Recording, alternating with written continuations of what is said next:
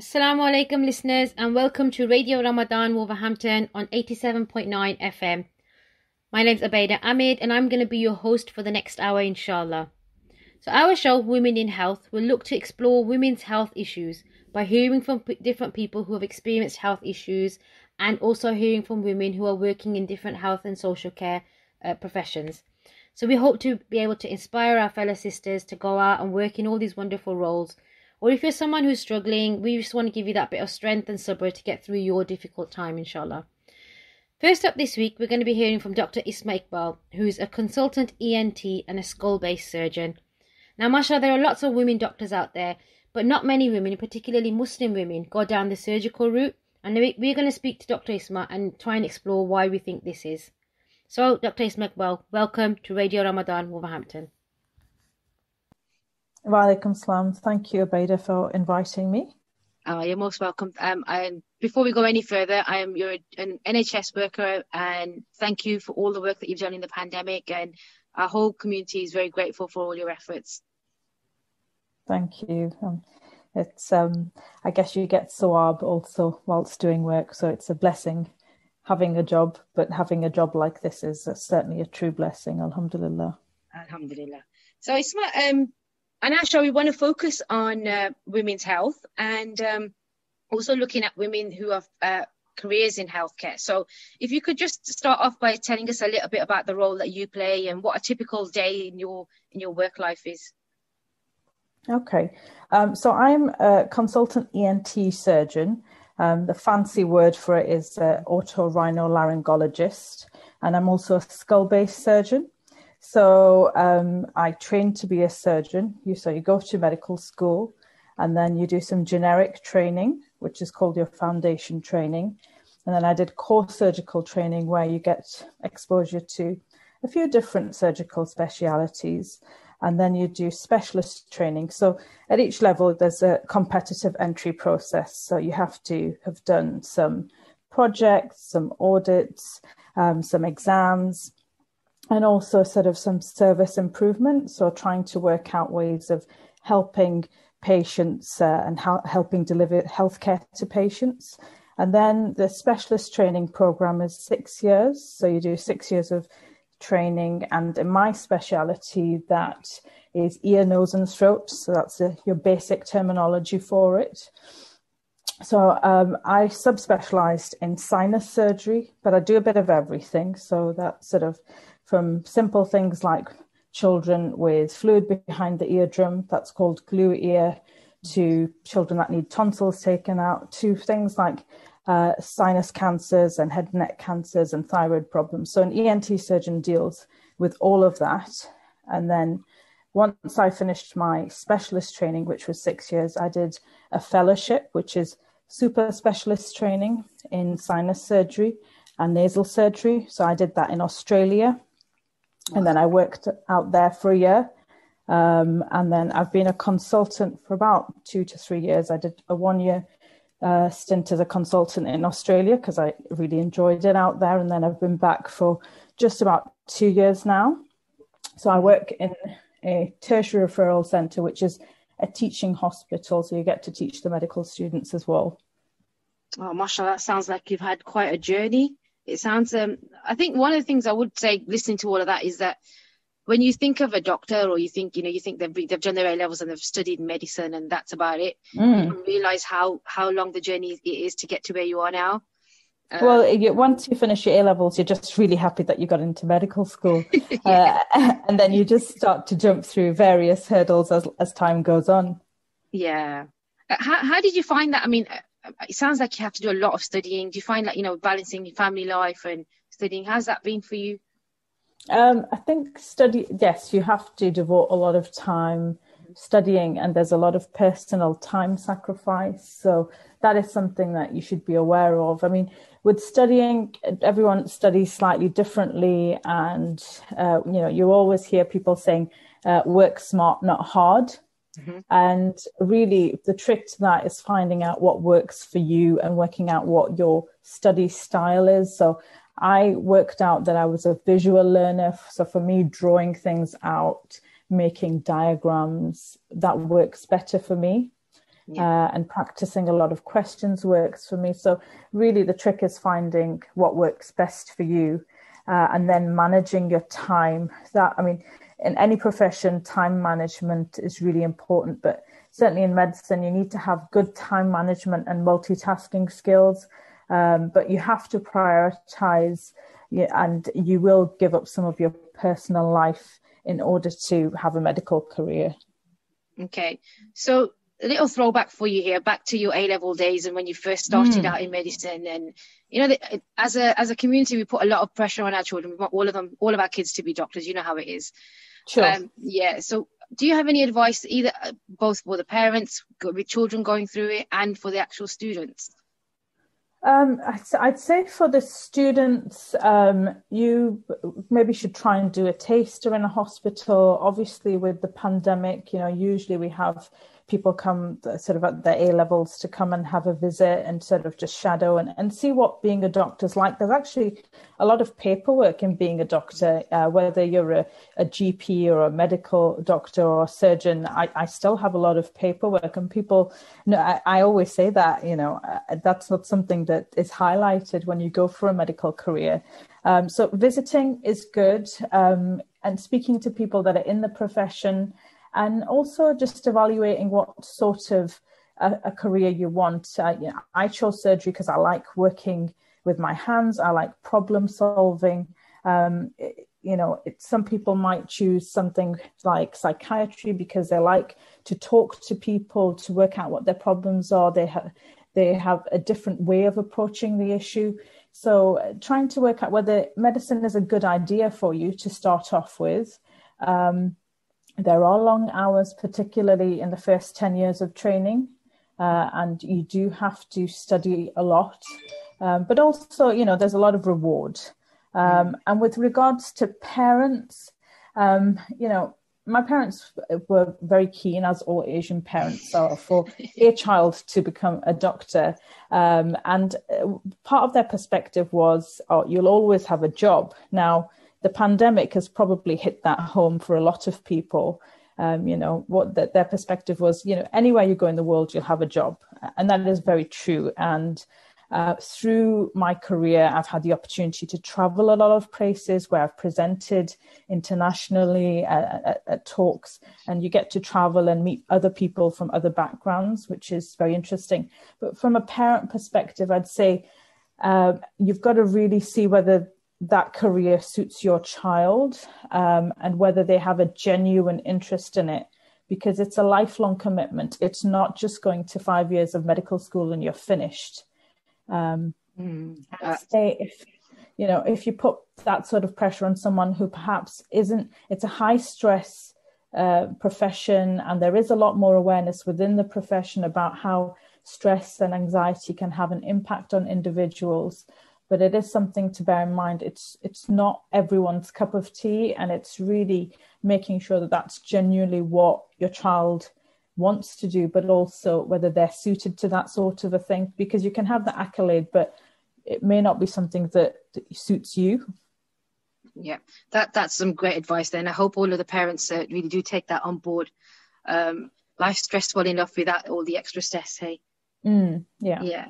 So, Isma, I remember listening to a talk recently from a female surgeon, and she was a Muslim as well, and she was saying that there's not really many Muslim females who go into surgery. Do you think that's true, and do you think, if it is, why do you think that we don't go that far with it? Generally, surgery, I'd go as far as saying generally surgery is not a female profession. But if we look at the last 5 years or 10 years, just in the surgical college, there are a lot more females. And certainly in my subspecialty, there are more females than in, say, other surgical specialties, say like orthopedics or colorectal surgery. So there is an increasing number of women. But then you come to women from a Muslim background, and there aren't that many of them. I think part of the issue is that it is a career that demands a lot of personal sacrifice, and So you have to do night shifts. I've done 24-hour on calls. You have to have a family that's supportive of that. And when I was a trainee at one point, I did 48-hour on calls. It means that you will have to answer the call and go into hospital whenever that call comes, whether that call came at 3 o'clock in the morning or 6 o'clock in the morning. I've had nights where I've been awake all night doing work. Now, that is something that your family needs to be supportive of. You do also do shift work in medicine also, but it tends to be more shift work, whereas with surgery, it's sort of on call. You'll be called in whenever you're needed. And the more senior you are, the intensity of that sort of changes. But it also depends on which specialty you're in. So I think part of it is the work-life balance. It is a career where, you can't just say, I'm going to move there and there's the local hospital and I want to get a job as a surgeon there. You can't do that. Jobs don't become available because it's convenient for you. So I think that's one of the reasons. It is a male-dominated profession, and I'm quite lucky in my department. When I was a trainee here, they only had one female consultant. Now we've got 6 within the department. So things are changing. I'm the only Muslim in my department, female-wise. I've got some male Muslim colleagues. But I think it's a perception more than anything else. But it is a demanding work-life balance. And I think that's partly the issue there. Yeah. I think we all want to have these wonderful doctors in our family or our children, but I think what a lot of the people who have come on the show have said is having that balance and having that family support. And if really we want our children to be successful, we have to give them that, give them that fair chance by making sure that everyone knows that some of us will have to take a sacrifice for the other one to be successful, or how we can support them. That's it. And I think as a community, we've got a lot of work to do there. I think, certainly it's, as you said, everyone wants that accolade, but they don't know exactly how much support goes into that. I've had, times where I was revising for my exam and say, if my mum wasn't around, my dad, bless him, would make food and say, oh, do you want to come down and eat whilst I was revising for an exam? And so I was very lucky, alhamdulillah, that I have parents that would do that. Yeah. That's amazing, and I hope inshallah we all can become those parents who are very supportive, inshallah. So how is shift work and fasting and namaz breaks and all of that? How do you make time for all of that? I suppose you can't just walk out of surgery and say I've got to go and open my fast. You can't do that. So I'll say probably the summer months help with the prayers, and longer days. Most hospitals will have a prayer room. And it kind of depends on what your work schedule's like. I'll admit, I come home and do most of my namaz in the winter, certainly because by the time you're finished, I've been, in clinic and I can't really leave clinic to say I'm going to pray. But certainly most hospitals have a prayer room and an area where they have a masalla. So you can pray at work, but you have to fit it into when you have time available. Now, one of the issues with that, and my mum never understood this, that you don't get a lunch break. So, as a doctor, you don't get a lunch break. You get a day's work and you fit in your eating and drinking and whatever during your day. And that's, you're an adult and you manage your time. And sometimes, or most of the time, that there's too much work, especially as a junior doctor, to have lunch, or normally you have lunch at 3 o'clock or something like that. It depends on what rotation you're doing. So it is challenging to fit in. Certainly, I've always found prayers difficult to fit in. So I've usually come home and repeated them, whether, may Allah accept them. That I don't know whether that's the right way to do it, but that's what I do. Fasting, I've never found a huge issue for me. Generally in fasting, it's the sleep deprivation and trying to manage your sleep that is tricky. But certainly, it's just, broken sleep is obviously going to be challenging. And generally, most surgical specialties start work at 8. Medical specialties start at 9. So you've got to get up early. And most people will find after they do suhoor, if they get up for it, that they find it difficult to get back to sleep. So it's trying to manage for me, the sleep. And then if you're on call, you might be in the middle. I've been in the middle of an airway emergency where someone's having difficulty breathing. You can't really nip off to grab a date at that point. No. So I'm happy to hear you don't do that.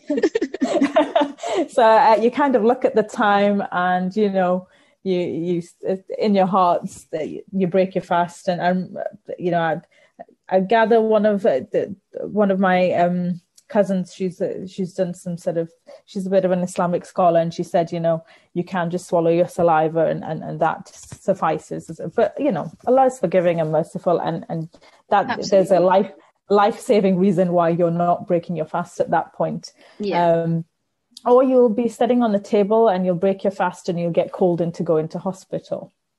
And that must be hard as well. Yeah, so those are the things that you've got to curtail. If you're doing night shift, you have to plan it. So, again, I've had times where I used to do a week of nights where I'd get called just at suhoor time, and you're thinking, all right, and then you just end up drinking water and fasting. I know some people do that anyway, but for me, I like getting up for suhoor. For me, I quite enjoy that.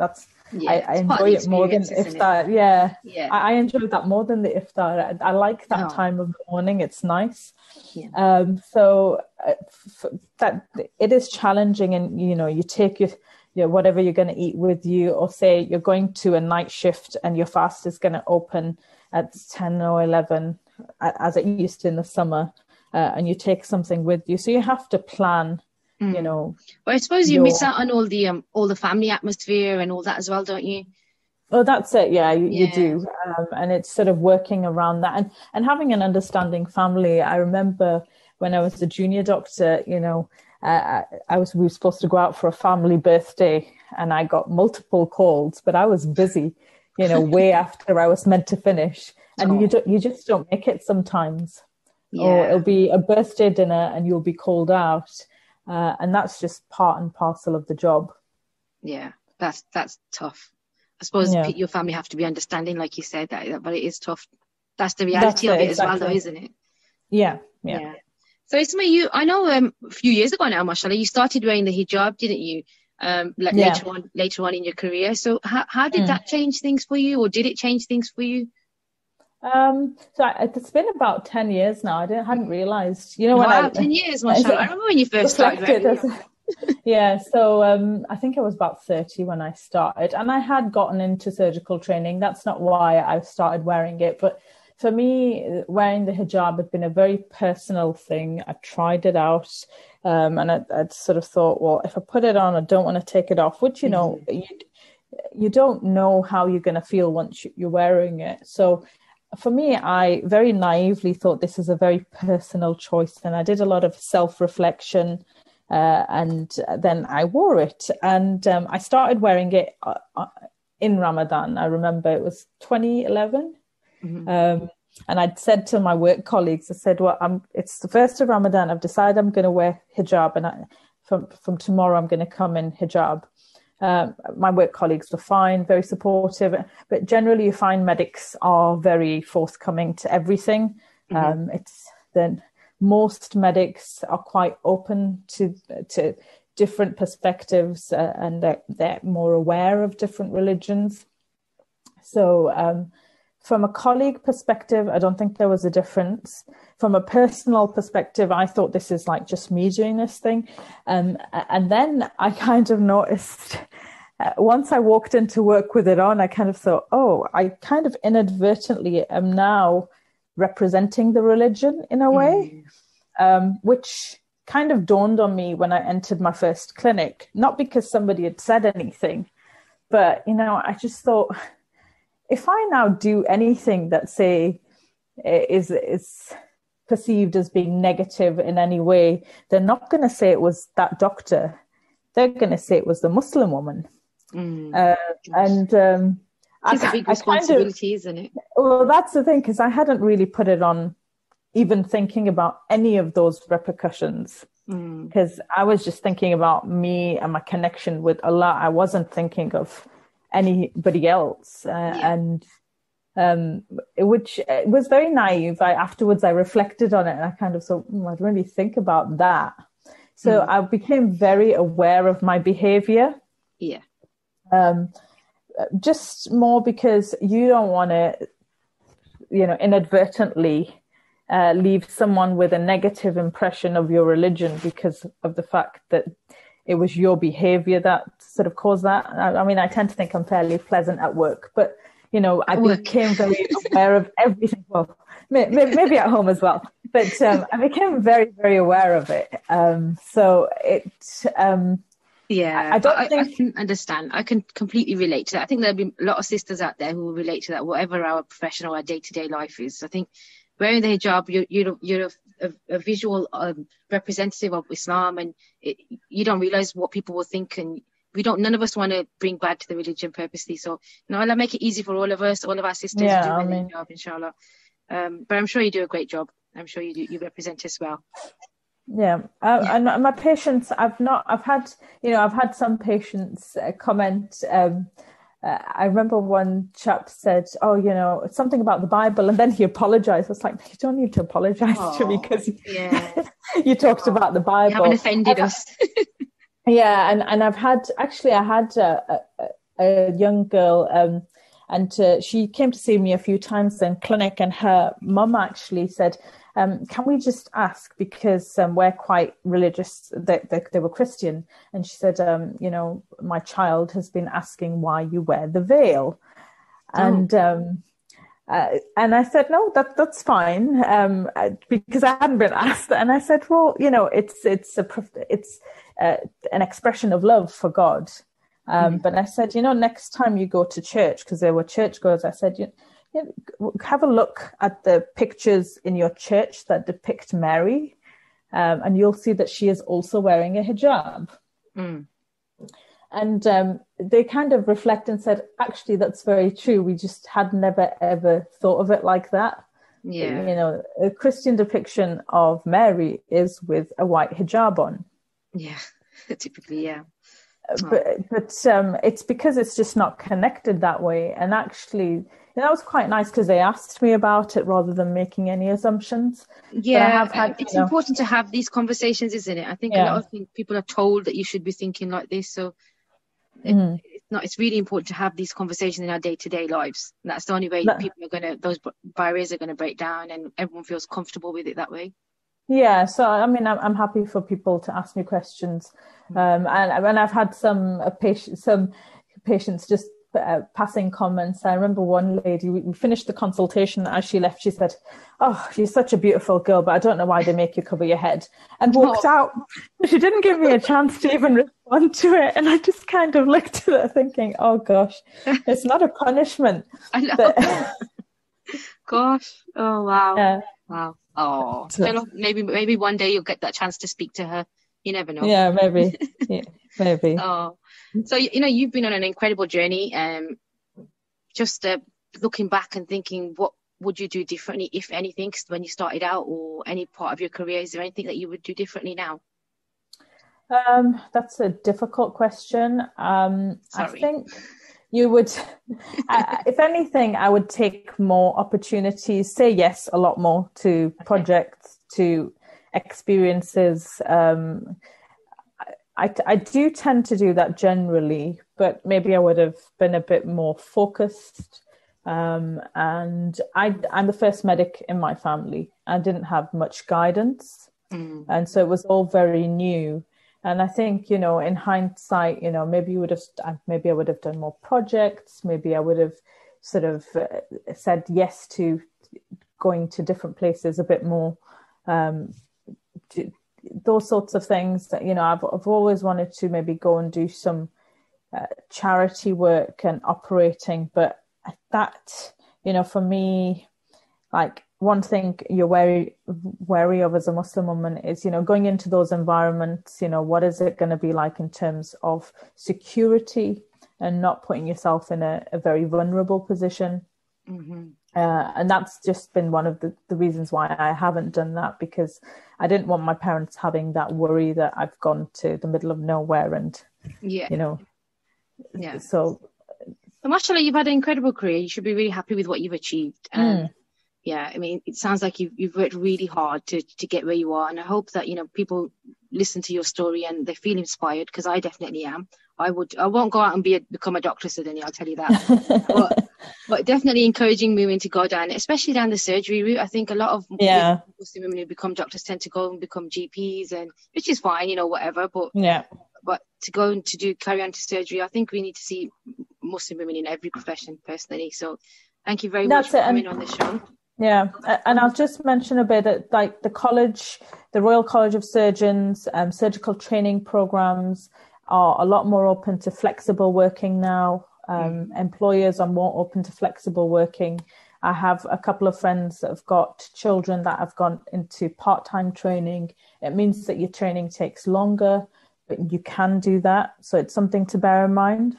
Yeah, that's brilliant. That's really good to know. So listen, sisters, if you're interested, you please go out and do your research. And there's always a way of making things happen. And if you're determined, you can. And thank you very much, Isma, for coming onto the show.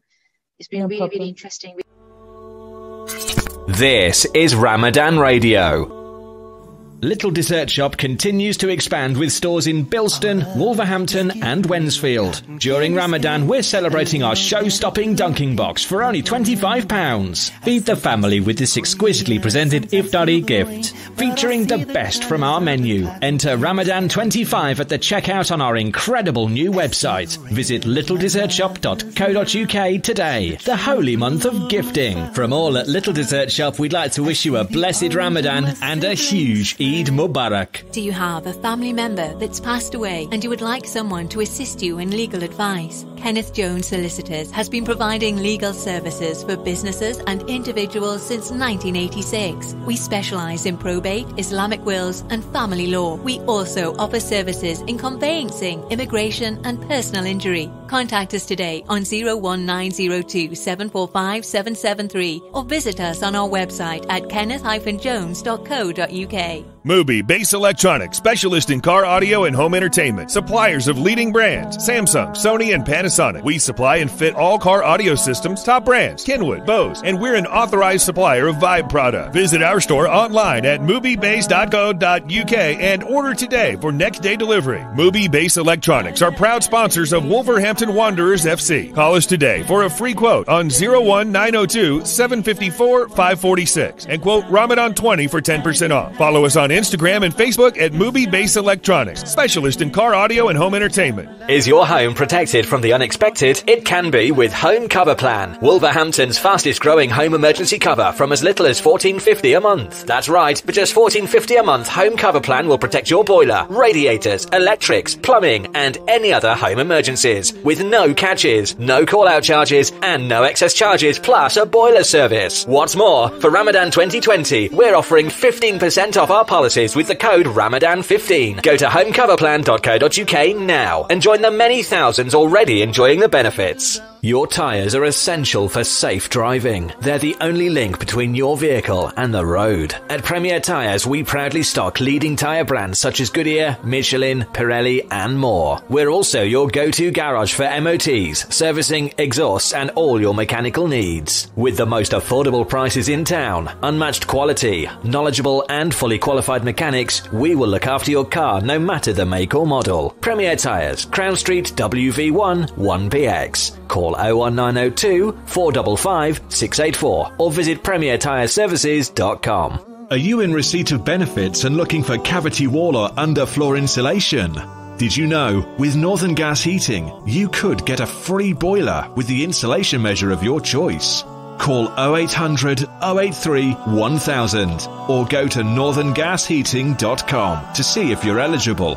It's a quick and easy assessment. Northern Gas Heating, celebrating over 20 years in the industry. We're proud to be the UK's local central heating company. Pack Continental, your local best halal supermarket in Wolverhampton. Established for over 20 years, we pride ourselves on our fresh vegetables and fresh fruit. We have a variety of spices and lentils. We're also an award-winning Halal Butcher of the Year for 2 consecutive years. We supply excellent quality meat and poultry delivered fresh daily to our store. Visit us today at 1 to 3 Hunter Street, Wolverhampton, WV6 0QZ, or call 01902 717 792. Open 9am till 8pm Monday to Saturday and 10am till 6pm on Sundays. Go to RamadanRadioWolves.com and donate to your local mosque. Welcome back, listeners. And now we're going to go into our second and final interview for today's show. Please welcome Sister Sarah Hamid, who is a senior nurse at a local A&E department in a hospital. Introduce yourself, please. Yeah. Assalamu alaikum, everyone, and Ramadan Mubarak to all. My name is Sarah Hamid, and I am a senior sister in Wosen Manor Emergency Department. And same time, I am an advanced life support instructor also in Wosen Manor. Not only in Wosen Manor, I can go any trust. Yeah. Wow, that title itself just sounds so intense, mashallah. Brilliant. Okay, sister, so this is a women's health show. We want to discuss not only like women's health issues, but we want to hear from women who are working in the health profession. And we all know that during this pandemic, it's been the health profession has been under a lot of stress. So what would you say is like a typical day for you in a typical shift in the life of Sarah? To be honest, as I told before, that is I'm a senior sister in Wosen Manor ED. So my main job is to manage the department. So manage the department in the sense to manage the patients and the staff. Okay. It is really a very difficult post, and it is very difficult to manage. You can manage the patient, but it is very difficult to manage the staff. Yeah. As it is in charge, because you are the main person in that shift. Okay. And I do 12.5-hour shift. So I have to find out, lots of ambulance are coming. We are the front line, and you need to find out where I need to keep these patients.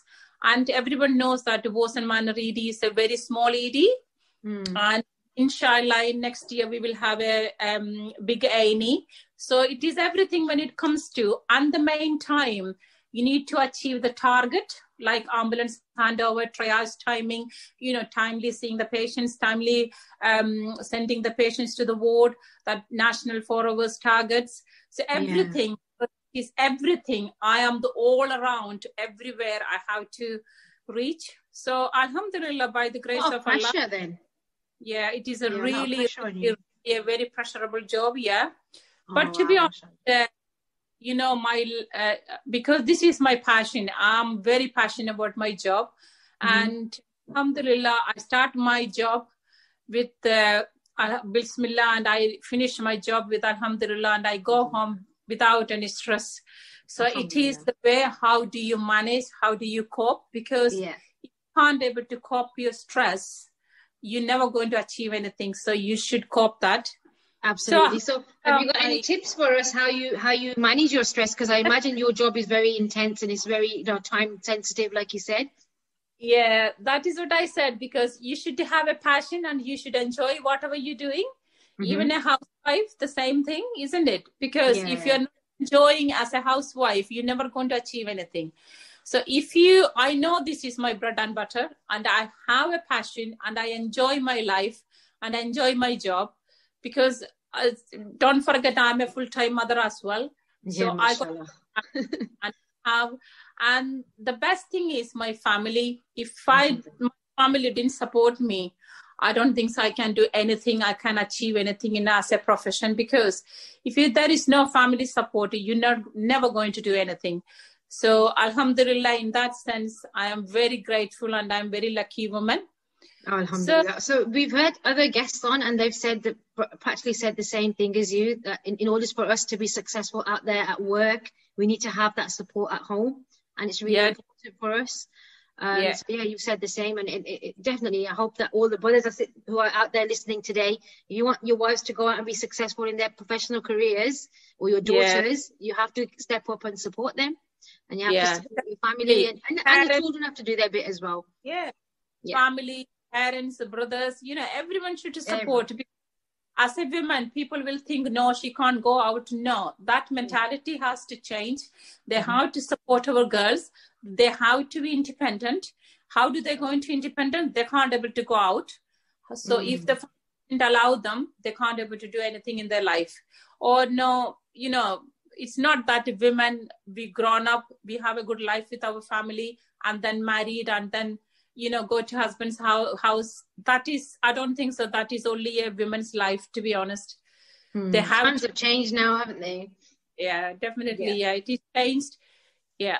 Yeah. I mean, you can get married and have a family at the same time as working and have a successful career. And, you're one of the people who's proved that. And alhamdulillah, it is possible. You just have to be, I suppose, organized and have that structure at home to support you. Yeah, the thing is, because, I come from India, I have no family here, only my husband. So, I got 3 daughters, beautiful daughters, mashallah. So if my husband didn't support me, I don't have anybody else in this, when I come. So if my husband didn't support me, I don't think so. And by Allah's help, otherwise I wouldn't reach in this position, to be honest. MashaAllah. Allah reward your husband and help everyone's husbands to be as supportive, inshallah. Inshallah. Inshallah. So, Sarah, tell us, in this pandemic in the last year, I imagine it's been pretty intense in the A&E department. What was the hardest challenge for you? With what I said before, that we are the frontline staff. Yeah. We have to accept every patient first, especially in pandemic. It was a very challenging and hardest because lots of COVID patients. The COVID-19 is a very new for everybody. The starting itself, we don't know what to do, how to manage, where to put the patient, and be able to mix the patients. But, as a team, we achieved everything.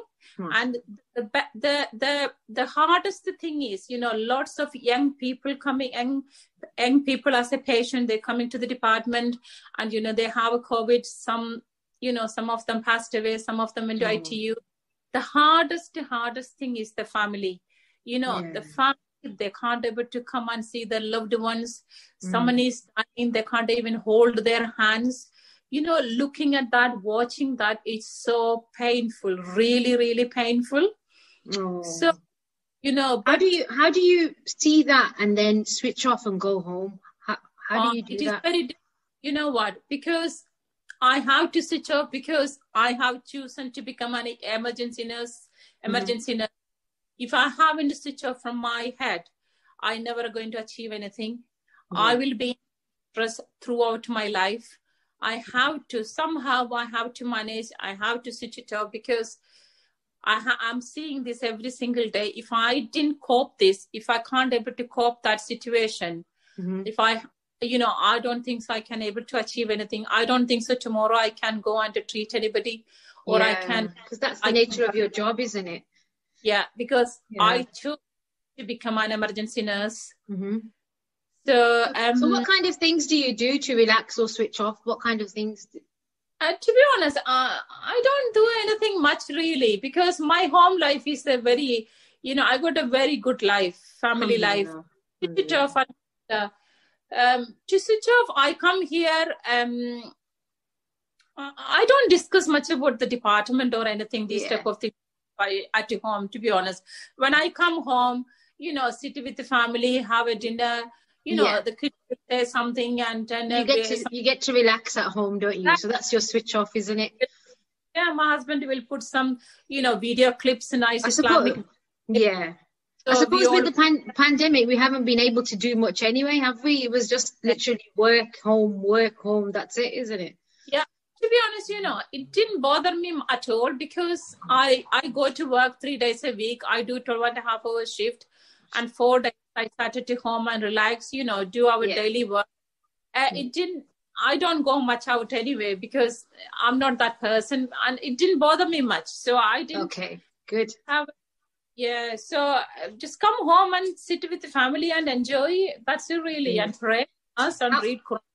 Sarah, can I ask how is shift work with obviously with being a Muslim with namaz and fasting and family life? How is working around a shift work for you? To be honest, Obaida, I'm working in this department 18 years. Wow. I problem, alhamdulillah. I always pray, always. There's facilities are there, masala there, Quran is there, and there's a place is there. And I go and pray on time. And fasting, there is no problem at all for fasting because, I think for me as a person, personally, if I say I'm more energetic when I'm fasting because, at home, you're sitting, you're not doing much at home, you're lazy really, but at work, you're working and you will be very energetic. And I suppose the time goes quicker as well, doesn't it, when you're at work? Yeah. And my matron, my staff, they all are very supportive, and they knew, I'm a Muslim. This time I need to, before, in the past, because now I am a senior person. In the past, I was a staff nurse. Before starting the shift itself, when I was doing the night shift, I used to tell the nurse in charge, I need to break the fast this time. Okay. And to be honestly, I'm telling I never had any problem. They always allow me because we live in a multicultural community and everybody has to respect this, isn't it? Absolutely. So everybody knows that I'm a Muslim and I have to pray. I have to break my fasting. So thankfully, I never had any problem. Alhamdulillah, that's brilliant. So, and you obviously, do you wear hijab at work as well, don't you? So yeah, and that's never been an issue for you either. Oh, no, that never been an issue at all. To be honest, in the past interview, I told my matron, because I was not wearing scarf in the past when I was a staff nurse, but I become a sister when I went for my interview. I told in the interview panel itself, I'm going to wear my scarf. You will going to see me as a new person. My interviewer, she said, oh, we love to see you without scarf. I said, no, I am going to wear the scarf. But to be honest, Obaida, since I wore the scarf, alhamdulillah, this is true. The respect I got from every single person, it's not only one, whole trust, from the top, chief executive, chief operating officers, everybody. Mashallah, alhamdulillah, the respect which I achieved in Worcester Manor is an amazing. And I know amazing. That's really nice how you give credit to the hijab for it, but it's not just the hijab, it's your whole manner, it's the way you behave, you work, it's everything in one, isn't it? Yeah, definitely, because people, our community maybe will think that the girls can't able to go and work in the healthcare. No. There is no need to break our Islamic Sharia. You can work in, healthcare as a healthcare professional. Only the thing is, the way you behave, that's exactly the way you're going to get it back. Absolutely. So you respect your religion and your family and your community. I'm sure you will get the respect the same. So it depends upon how we behave, really. Inshallah. So, sorry, do you have many young girls, Muslim girls, coming up in your field? Or?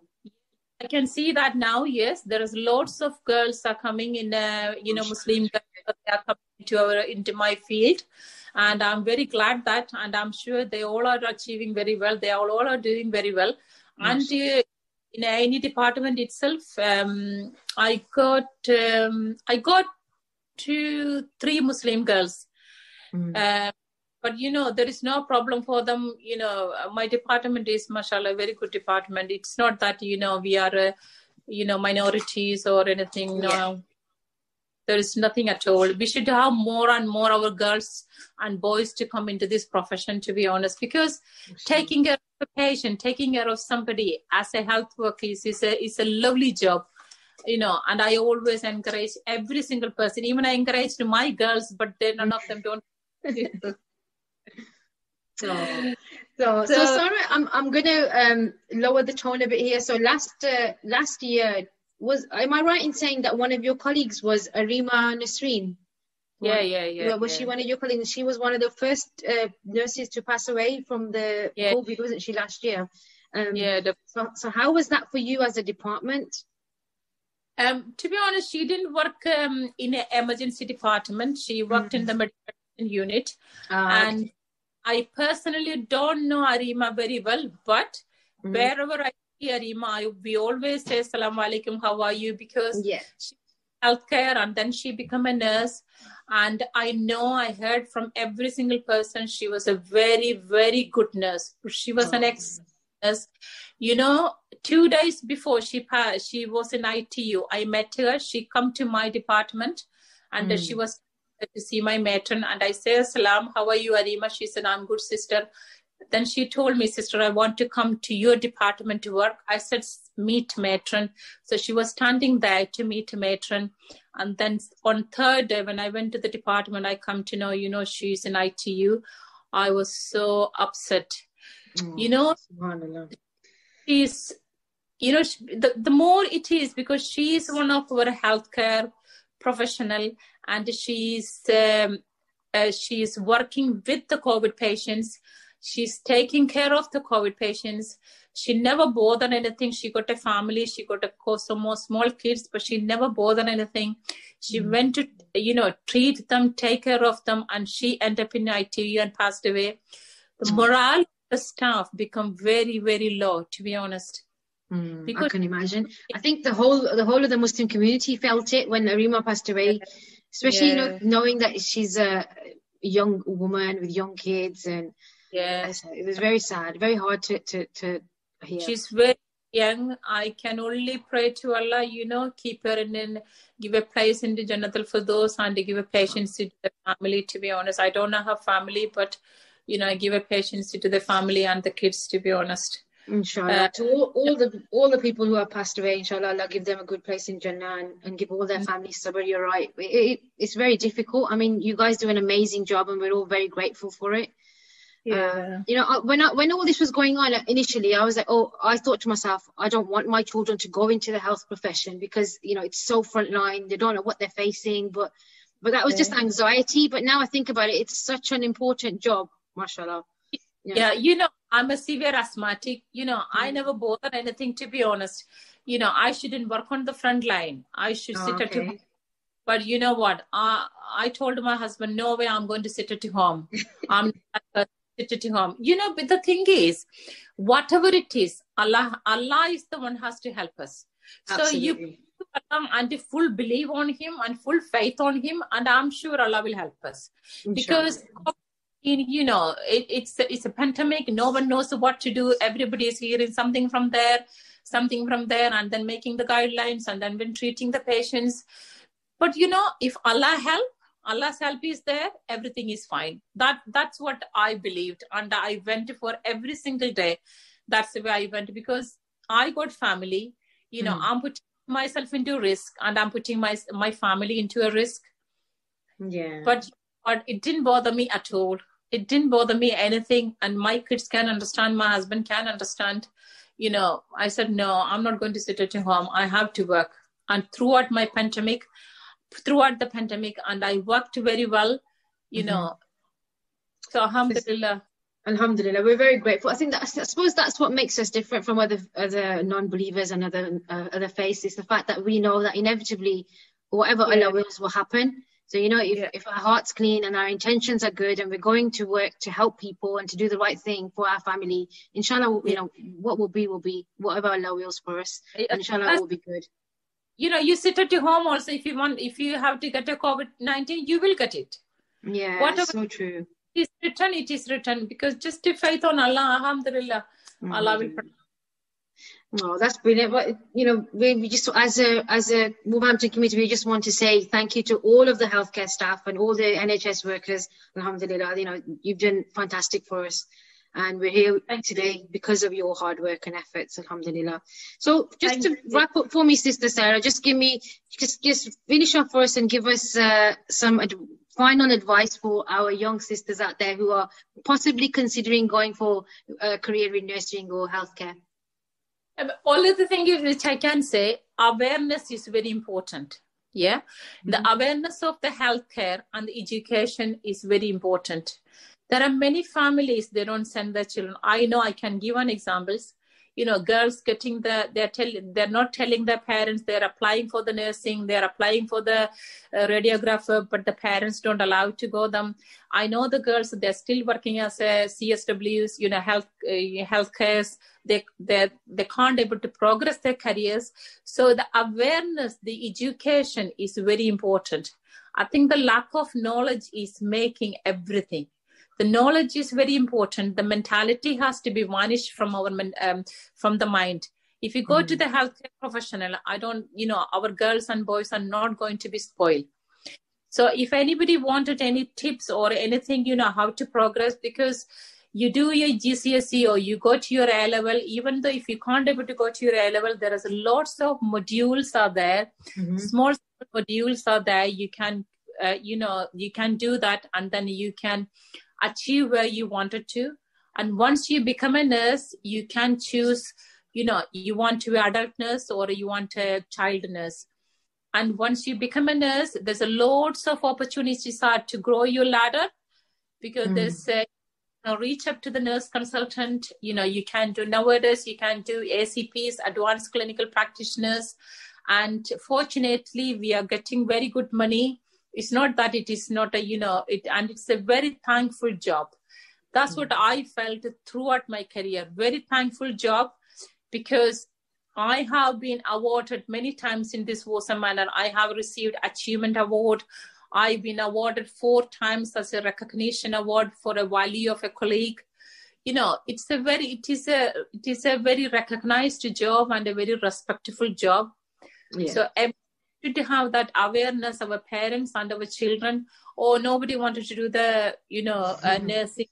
Just 4 years, and then the day you qualified, you got a job. It's not a jobless.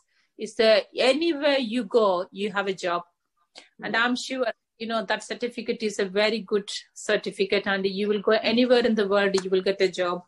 Inshallah. So my advice for the young women are education is very, very important. Because this age, 16, 17, 18 age is a very crucial age. But, kids, they will play around, they walk around, they never think about my parents got lots of money, this and that. No. Every individual should be independent. Absolutely. So how do you be independent? We need an education, isn't it? Yeah, 100%. You're absolutely right. Spoken like a true parent there. Because I've got 3. Yeah, no, alhamdulillah. No, when you're at this point, you kind of think that you want everyone's kids to do well, and we've struggled to get where we are. We want other people to be able to get further, and to do that, they have to take the first step and go out and get this education, go out and get the degree. And like Sister Sarah said, if perhaps you didn't get the GCSEs or you didn't get your A-levels that you want, there's always different routes to get into nursing and different options for you. So inshallah. But definitely, it's a very, very worthwhile career. It's very rewarding, like you said. We definitely would encourage people. And if anyone else wants to have more information about the experience of working, or personal information, just drop me an email on the Radio Ramadan, and I will get back to you. Sister Sarah, thank you very much for your time, and thank you very much for all you're doing for all your patients and all the community. Thank you, Obaida. Thank you so much. Thank you. So that brings our show this week to an end. Thank you once again to both of my guests. I hope you've all enjoyed listening to the interviews. I hope they've been valuable to you, and I hope they inspire you to go out and do more. Once again, if you have any other information or questions that you want to ask from any of our guests, please get in touch via the email, and I'll see you all next week. Thank you very much. Ramadan Mubarak again, and remember me in your du'as. Assalamu alaikum.